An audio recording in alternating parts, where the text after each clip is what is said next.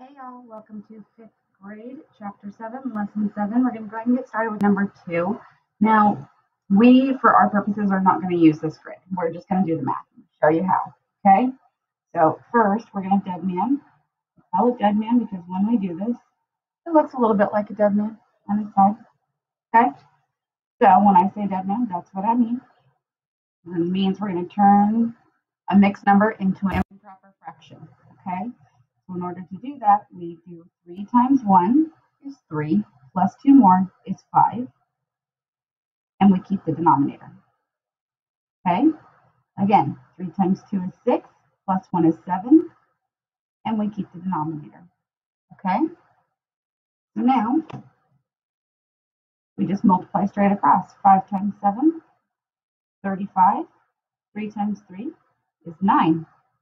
Okay, so now we need to turn it back into a mixed number. So 9 would go into 35, but 3 times, which would be 27. Here, let me do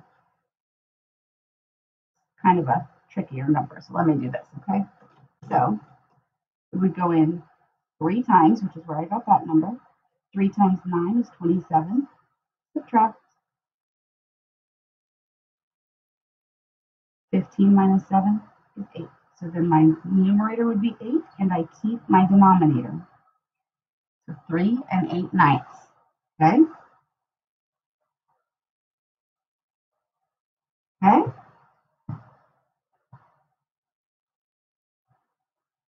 Okay. So let's go ahead and do that for these guys. Okay? So we're going to go 1 and 1/8 times 2 and 1/2. Okay? All right. So we're going to do dead man.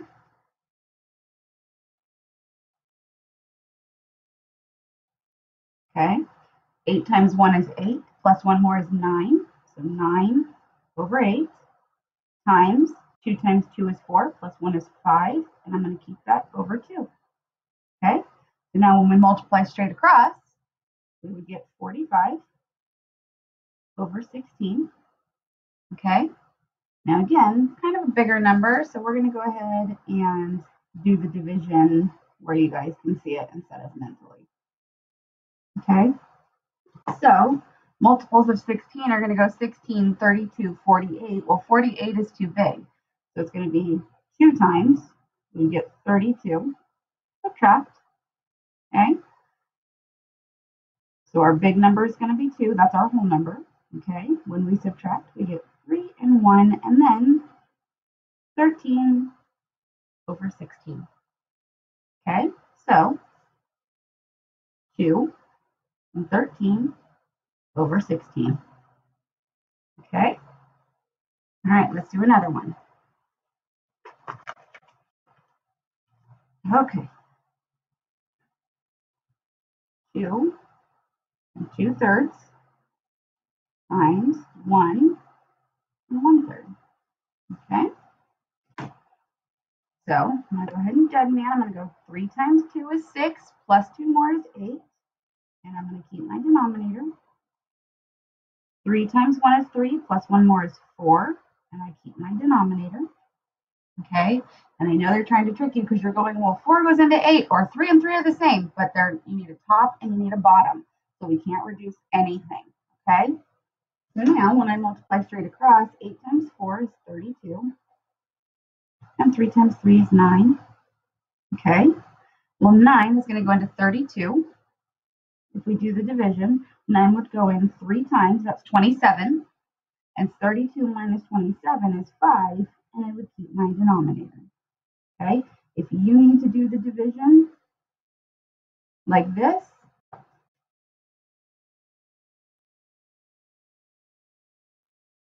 you go right ahead. Okay? There's nothing wrong with that. Okay? I'm going to show you where I got my numbers. This is my whole number. Okay? This is my numerator.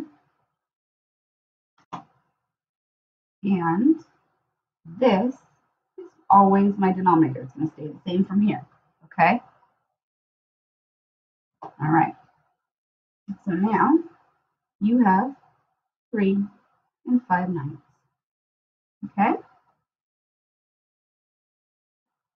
All right. Let's do another one, guys. Okay? Actually, no, I'm going to leave that one for you guys to do, number 5, and we're going to go down and do number 6. Okay? Ava's bedroom rug is 2 3/4 feet long and 2.5 feet wide. What is the area of the rug? So 2 3/4 by 2.5. Okay? So now, dead man, 4 times 2 is 8, plus 3 is 11. And I'm going to keep my denominator. Okay? By 2 times 2 is 4, plus 1 is 5. And I'm going to keep my denominator. Again, I need a top and a bottom to be able to reduce. And 5 and 11 are both prime, so I can't do anything about that. Okay? So, when I multiply straight across, I get 55 over 8. Okay? Now, the closest we're going to be able to get in this is going to be 8 goes into 55 6 times, which is 48. Okay? 55 minus 48 is going to be 7, and my denominator stays the same. So, 6 7/8 feet. Okay? Feet squared. Sorry. We're multiplying feet by feet, so it's going to be feet squared. Okay? Okay, make sure you're writing down your work, guys. Okay? All right. Get a new piece of scrap paper. And a painting is 2 2/3 foot long and 1.5 foot wide. What's the area of the painting? So 2 2/3 and 1.5. Okay. So 3 times 2 is 6, plus 2 more is 8, and I keep my denominator. 2 times 1 is 2, plus 1 is 3, and I keep my denominator. Now, if you will look, I can reduce. I can also do 2 goes into 2 once and 2 goes into 8 4 times.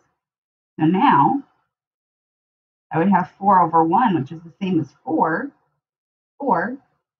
feet squared. We're multiplying feet by feet, so it's feet squared. Okay? Not bad, guys, okay? Let's go on over to the back where you guys are going to do the lesson check, just like always. Okay, we're going to go ahead and down and do our review. So Lucy earned $18 babysitting on Friday and $20 babysitting on Saturday. On Sunday, she spent half the money. Write an expression to match the words. Okay, well, she got $18 and she got $20, right? Then she spent half. Boom, done. Okay? All right. A grocery store clerk is putting cans of soup on the shelves. She has 12 boxes. Each box contains 24 cans of soup. Altogether, how many cans of soup did the clerk put on the shelves? Well, 24 times 12. Okay. And 2 times 4 is 8. Sorry, guys. There we go. Okay, so 2 times 4 is 8. 2 times 2 is 4. Okay. So tick, which I don't have anything to tick. That's fine. Tack, toe. Okay. And then 1 times 24 is going to be 24. I'm going to add those up.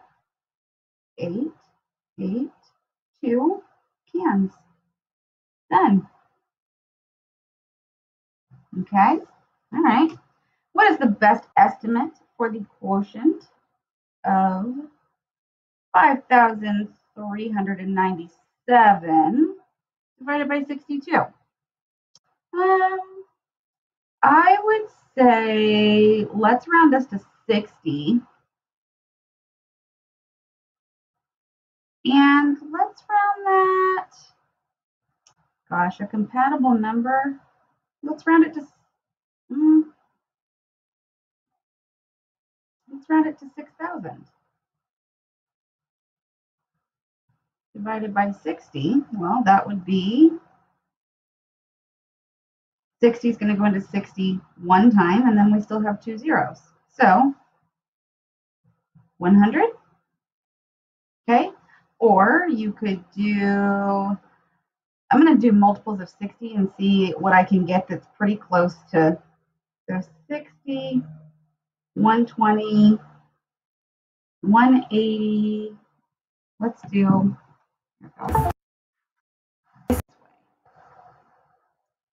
let me use my calculator, and we're just going to do our multiples of 60, okay?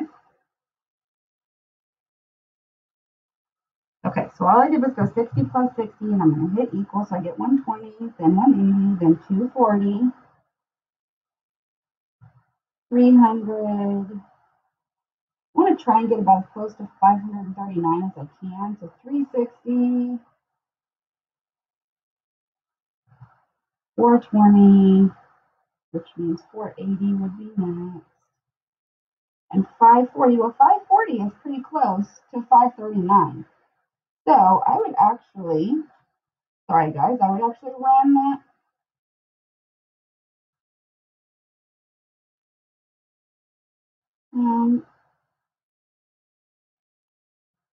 I would say that would be, so that would go into, that would be our 540, and then we would still have one left over, okay? So it would wind up being 5,400, okay? Let me do that right here for you guys, okay? Let me show you guys, okay?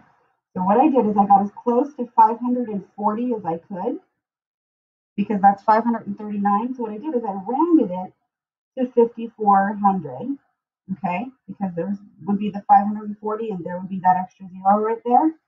And then we would divide that by 60, okay? Well, 6 goes into 54 9 times, okay?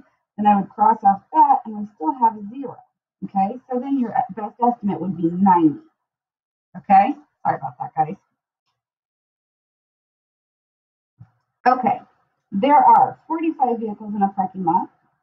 3/5 of the vehicles are minivans. How many vehicles in a parking lot are minivans? So 3/5 of 45, I'm going to put that 45 over a 1 so that we have a fraction, okay? And 5 goes into 5 once, 5 goes into 45 9 times. So now, when I multiply straight across, I get 3 times 9 is 27, and then I would have it over 1, so it would be 27 minivans, or 27 vehicles. Okay? All right, guys, thanks for hanging out for 7.7. Come on back for 7.8. See you soon.